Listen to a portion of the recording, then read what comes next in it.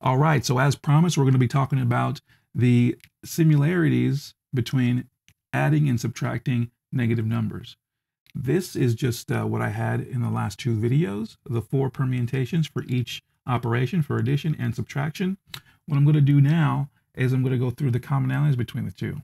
Okay, so let's just walk through the list. A, 1 plus 2 equals 3. There's no commonality, no equivocal operation. Let's see if B is equivocal. Negative 1 plus 2 equals 1. Is there anything equivocal on the subtraction side? Is there any operation on the subtraction side that'll give us the same, that's written differently, but gives us the same outcome? There is. There's D. Okay. So D, let me just get another color here. D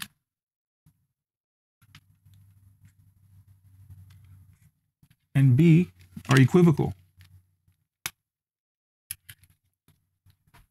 So we have negative 1 plus 2 is equal to negative 1 minus negative 2, which equals 1. So both A and B, uppercase B, lowercase d, are equivocal problems. We can also do it like this, so we can see. Just bracket it in such a way like this. Okay, so those two are the same. Let's see if we have another one that's the same. Let's look at C. C, 2 plus negative 2, or 1 plus negative 2 equals negative 1. Is there something that gives us negative 1 on the subtraction side? There is. That's lowercase a. So let's say uppercase C, lowercase a. These two, let me just grab another color again. These two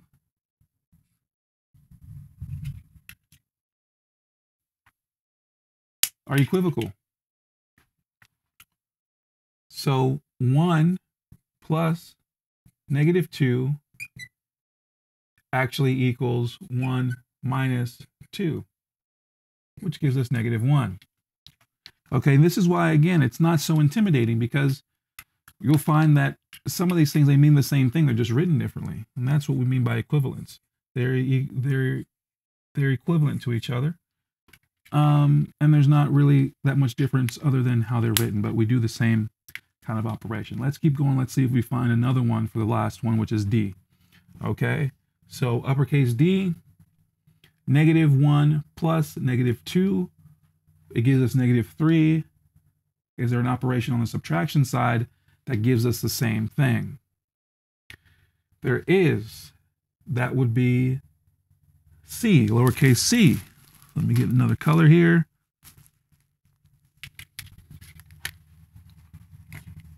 So C, on the subtraction side, that gives me negative 3 as well. So uppercase D, lowercase c, gives us negative 1 plus negative 2 equals, in actuality, it actually equals, it's equivocal to the subtraction statement of negative 1 minus 2, which equals negative 3. Both of them are equivocal. Both of them equal the same number when you do the math. So there really isn't that much difference. Okay?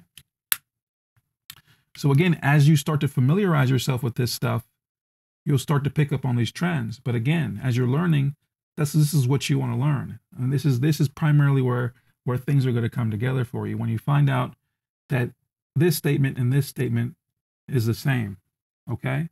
That statement and that statement are the same. This statement and that statement are all the same. So there's variation, but there's actually a lot of intersection.